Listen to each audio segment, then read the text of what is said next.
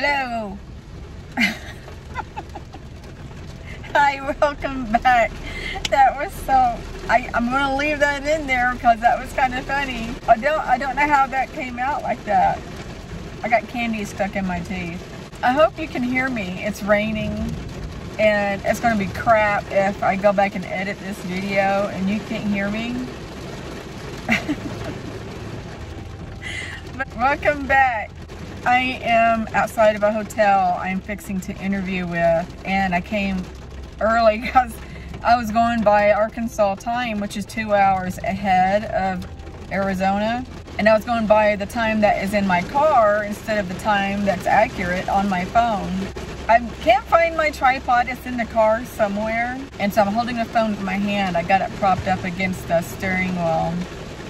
I'm gonna update you since I've been here. I got here Sunday morning, and as you know, and I stayed at a hotel, did a video.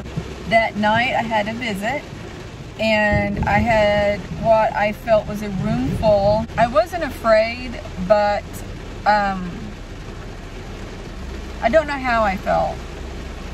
It was, I just knew it was a room full of beings, and I think they were powerful and new, because I just had a different sense about them. And I didn't want to look around or anything. I was tired. I think I had body vibrations that night too. Last night I had a visit, and I won't say it in order that it occurred because I don't remember, because I was waking up and going to sleep through these visits all night. I woke up once, my ears were ringing extremely loud again, and now I fully trust them. They're not gonna hurt my hearing any. And you know, when it gets so loud, I have a fear of like my eardrums busting or something and being in pain.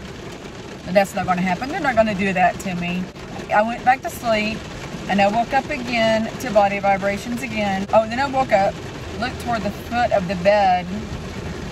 I guess it doesn't matter where I'm at. They always appear there. I saw a black TV static energy being zoomed out of the room real quick when I made eye contact with it.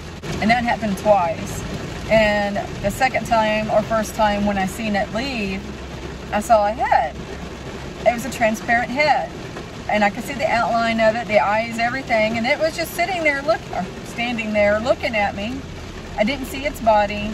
But I think I know what being it was. I think it was one of my guides that I haven't seen yet. And I'm going to put a picture of my guides in this video. And I think he's reptilian. Something tells me he's not, but he looks like it in the picture.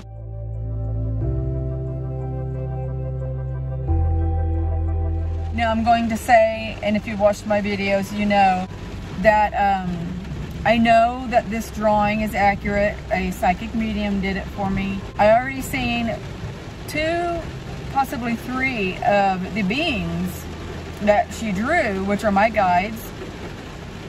I seen them before she drew it, and then I seen 2 to 3 more after she drew it. So I think my one I saw, the head, was in it, and you'll see it. It's in the top row.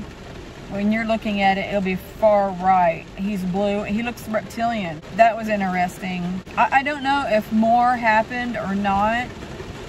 I'm sorry if you're just getting a headshot. I'm trying to angle it back down. That's about it on that visit last night. I feel like, I want to also add, I asked him to help me adjust the vibrations that I was not handling very well, because it was so high and so much. I could hear it vibrate through the mattress I was laying on. You could see some of my stuff in the back seat. They've apparently adjusted it, or me. My vibrations are me, because now I'm fine. I got this beads. I can't remember what stone this is, because I had to go to a crystal shop and ask, what can I use to even this out? And I think with the black labradorite, what they told me to use, I think the combination of that and my guides helping me is what made me adjust to the vibrations. And they I guess they worked on me while I was sleeping. Other than that, my visit in Sedona is still awesome. It's still beautiful. I don't want to leave. I'm hoping, I got 2 interviews today, and I'm hoping I get a job with one of them. I'm so excited about that. I don't want to go back to Arkansas because I like it here. It's been calling to me. I want to stay. I need to stay. I'm going to print some business cards and flyers describing my intuitive reading, my channeling, my healing, and my hypnosis. So I hope that I could do that on the side until it takes off, you know, big enough where I can just strictly do that. I think tourist season starts here in a month or 2, so that would help apparently, or I hope, whatever. I hope you guys are doing well. I still hope you can hear me because this is the second time I had to do this video. The first time I didn't like it too much. This time it's raining. And on top of that, an emergency alert came through the phone and had to start the video where it had ended.